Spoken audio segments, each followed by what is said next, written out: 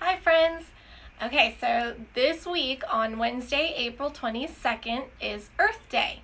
So for that, to celebrate, I'm going to read one of my favorite books called The Lorax by Dr. Seuss. Okay, what I need you guys to do is get a paper or a pencil or a pen, and we're going to make a chart. While we read the book, there's some things we're going to focus on today. So we're going to focus on the character, the setting, problem, solution, genre, and theme. So if you guys could pause the video right now and make 6 squares and label it, that would be awesome. Go ahead and do that now. Okay, and pause it because you're right. 2, 1. Hi friends.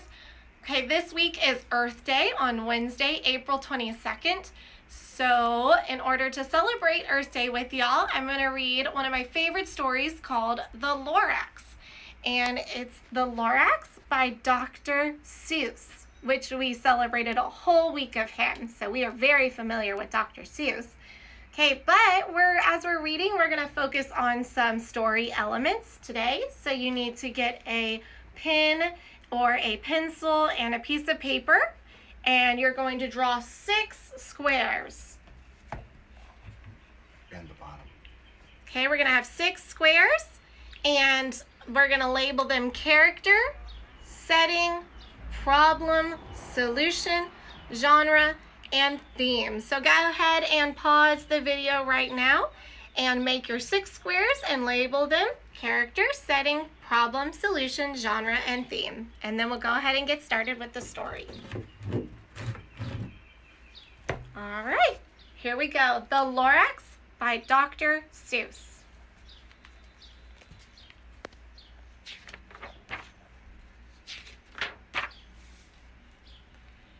At the far end of town where the grickle grass grows, and the wind smells slow and sour when it blows, and no birds ever sing excepting old crows in the street of the lifted Lorax. And deep in the grickle grass, some people say, if you look deep enough, you can still see today where the Lorax once stood, just as long as it could, before somebody lifted that Lorax away. What was the Lorax? And why was it here? And why was it lifted and taken somewhere? From the far end of town where the grickle grass grows, the old Onceler still lives here. Ask him, he knows. You won't see the Onceler. Don't knock at his door. He stays in his lurkim on top of his store. He lurks in his lurkim cold under the roof, where he makes his own clothes out of myth-muffered moof. And on special dank nights, in August he peeks out of the shutters, and sometimes he speaks and tells how the Lorax was lifted away. He'll tell you, perhaps, if you're willing to pay. On the end of a rope, he lets down a tin pail, and you have to toss in 15 cents and a nail and the shell of a great-great-great-grandfather's snail. Then he pulls up the pail, makes a most careful count to see if you've paid him the proper amount. Then he hides what you paid him away in a snuff, his secret strange hole in his grooveliest glove. Then he grunts, I will call you by whisper-ma-phone, for the secrets I tell you are for your ears alone. Sloop! Down slups the whisper-ma-phone to your ear, and the old Onceler whispers are not very clear, since they have to come down through a snurgly hose, and he sounds as if he had smallish bees up his nose. Now I'll tell you, he says with his teeth sounding gray, how the Lorax got lifted and taken away. It all started way back, such a long, long time back. Oh, it's so pretty. Way back in the days when the grass was still green and the pond was still wet and the clouds were still clean and the song of the swami swans rang out in space, one morning I came to this glorious place. And I first saw the trees, oh, the truffula trees, the bright colored tufts of the truffula trees, mile after mile in the fresh morning breeze. Oh, pay attention to the setting right now. It's beautiful here. All the trees and the animals. Look how happy they are. And under the trees, I saw brown barbaloots frisking about in their barbaloot suits as they played in the shade and ate truffle fruits. From the rippleless pond came the comfortable sound of the humming fish humming while splashing around. But those trees, oh, those truffle trees, all my life I'd been searching for truffle such as these. The touch of the tufts was much softer than silk, and they had the sweet smell of fresh butterfly milk. I felt a great leaping of joy in my heart. I knew just what I'd do, and I unloaded my cart. So if we notice, Onceler wagon. So we already have one of the main characters of the story is the Onceler. So I'm going to go ahead and stop, and I'm going to get my first box filled in, character, and I'm going to write Onceler. Once is O-N-C-E-L-E-R, Onceler. So he is the narrator of the story. He's the one telling the story. We also notice his name right here at the top, the Oncelers. In no time at all, I had built a small shop, and then I chopped down a truffle tree with just one chop. And with great skillful skill, and with great speedy speed, I took the soft nuft and I knitted a thneed. The instant I'd finished, I heard a gazump. I looked, and I saw something pop out of the stump of the tree I chopped down. As was sort of a man. Describe him? That's hard. I don't know if I can. He was shortish and oldish and brownish and mossy, and he spoke with a voice that was sharpish and bossy. "Mister," he said with a sawdusty sneeze, "achoo! I am the Lorax, and I speak for the trees. I speak for the trees have no tongues. And I'm asking you, sir, at the top of my lungs." He was very upset as he shouted and puffed, "What's that thing you've made out of my truffle trees?" "Look, Lorax," I said, "there's no cause for alarm. I chopped just one tree. I'm doing no harm. I'm being quite useful. The thing is a thneed. A thneed's fine, something that all people need. It's a shirt, it's a sock, it's a glove, it's a hat, but it has other uses. Yes, far beyond that. You can use it for carpets, for pillows, for sheets, or curtains, or covers for bicycle seats." The Lorax said, "Sir, you are crazy with greed. There is no one on earth who would buy that fool thneed." But the very next minute I proved he was wrong, for just at that minute a chap came along, and he thought the thneed I had knitted was great. He happily bought it for $3.98. I laughed at the Lorax. "Ha! You poor silly guy. You never can tell what some people will buy." Alright, so we have our other main character right now, who is the Lorax. So I'm going to stop, and I'm going to write in my character chart, Lorax. Capital L because it's a name. O-R-A-X. Lorax.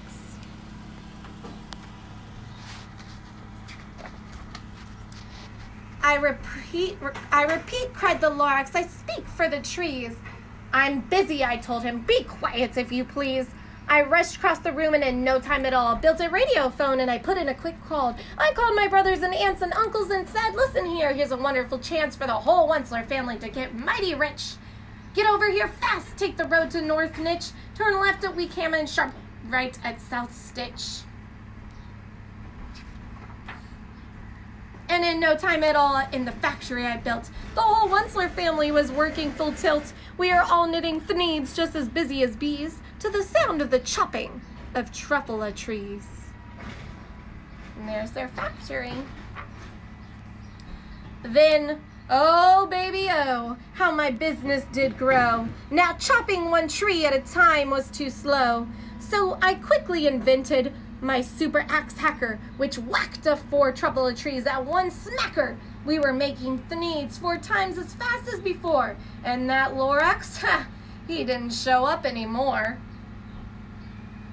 right, so if we've been paying attention, the setting is outside. If we keep looking, the main setting is outside. So I'm going to stop and I'm going to write outside is a compound word. So I have out, O-U-T, and side, S-I-D-E, outside. But the next week, he knocked on my new office door. He snapped, "I'm the Lorax who speaks for the trees, which you seem to be chopping as fast as you please. But I'm also in charge of the brown barbaloots, who played in the shade in their barbaloot suits and happily lived eating truffula fruits. Now, thanks to your hacking my trees to the ground, that's not enough truffula fruit to go around. And my poor barbaloots are all getting the crummies because they have gas and no food in their tummies." Oh, look at them. They're so sad. "They loved living here, but I can't let them stay. They'll have to find food, and I hope that they may. Good luck, boys," he cried, and he sent them away. I, the Onceler, felt sad as I watched them all go. But business is business, and business must grow, regardless of crummies and tummies, you know. I really meant no harm, I most truly did not. But I had to grow bigger, so bigger I got. I biggered my factory, I biggered my roads, I biggered my wagons, I biggered the loads of the needs I shipped out. I was shipping them forth to the south, to the east, to the west, to the north. I went right on biggering, selling more needs, and I biggered my money, which everyone needs. Now you can start looking. There used to be a lot of trees, and now not very many. Then again, that Lorax, he came back. I was fixing some pipes when the old nuisance Lorax came back with more gripes. "I am the Lorax!" He coughed and he whiffed. He sneezed, "Achoo!" and he sniffled. And snargled, he sniffed. "Onceler!" he cried with a gruffulous croak. "Onceler, you're making such smogulous smoke. My poor swammy swans, why they can't sing a note. No one can sing who has smog in their throats." "And so," said the Lorax, "please pardon my cough. They cannot live here, so I'm sending them off. Where will they go? I don't hopefully know. They may have to fly for a month or a year to escape from the smog you've smogged up around here." Okay, so we might have the problem of the story by now. Hopefully you figured it out. Okay, the problem is he's destroying the homes of the animals, or destroying the animals' habitat. So the problem is destroying, D-E-S-T-R-O-Y,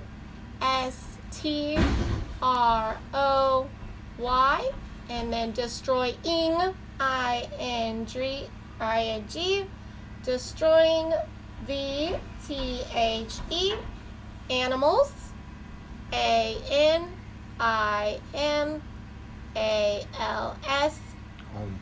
home, H-O-M-E, or their habitat, destroying the animals' home or habitat.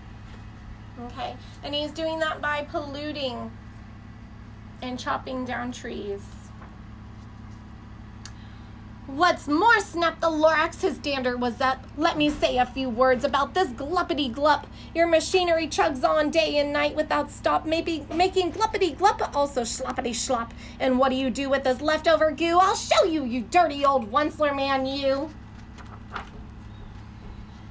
You're glumping the pond where the humming fish hummed. No more can they hum, for their gills are all gummed. So I'm sending them off, oh, their future is dreary. They'll walk on their fins and get woefully weary in search of some water that isn't so smeary." Ugh, that's gross.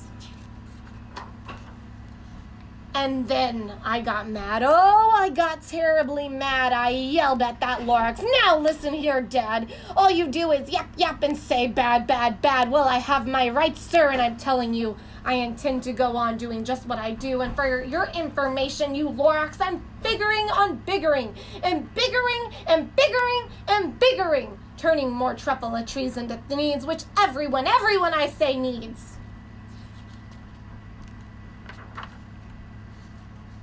And at that very moment, we heard a loud whack. From outside in the fields came a sickening smack. of an axe on a tree. Then we heard the tree fall, the very last truffle tree of them all. So remember back at the beginning of the story, it was beautiful with truffle trees and animals, and now there's no animals and no truffle trees. No more trees, no more thieves, no more work to be done. So in no time, my uncles and aunts, every one, all waved me goodbye. They jumped into my cars and drove away under the smoke-smuggered stars. Now all that was left neath the bad-smelling sky was my big empty factory, the Lorax, and I. The Lorax said nothing. He just gave me a glance. He just gave me a very, very sad backward glance. And as he lifted himself by the seat of his pants, I'll never forget the grim look on his face when he hoisted himself and took leave of this place, through a hole in the smog without leaving a trace. And all that the Lorax left here in this mess was a small pile of rocks with one word, unless. Whatever that meant, well, I just couldn't guess. That was a long, long ago, but each day since that day, I've sat here and worried away. Through the years while my buildings have fallen apart, I've worried about it with all of my heart. But now, says the Onceler, now that you're here, the word of the Lorax seems perfectly clear. Unless someone like you cares a whole awful lot, nothing is going to get better. It's not. So catch! Calls the Onceler. He lets something fall. It's a truffle seed. It's the last one of all. You're in charge of the last of the truffle seeds. And the truffle trees are what everyone needs. Plant a new truffle, treat it with care, give it clean water, and feed it with fresh air. Grow a forest, protect it from axes that hack. Then the Lorax and all of his friends may just come back. The end. Okay, so the solution of the story, how do we solve the problem? Well, we can clean up the water. That's one solution. Clean up water. We could also grow plants. Grow plants. And really, it's just taking care of our environment. Okay, so we have to take care of our environment. Now, let's look at the genre. The genre is the type of story it is. Okay, so this story, were the characters real? Not really. Do we really have trees like this? No. So this is a fiction story. So under genre, we're going to write fiction. F-I-C-T-I-O-N.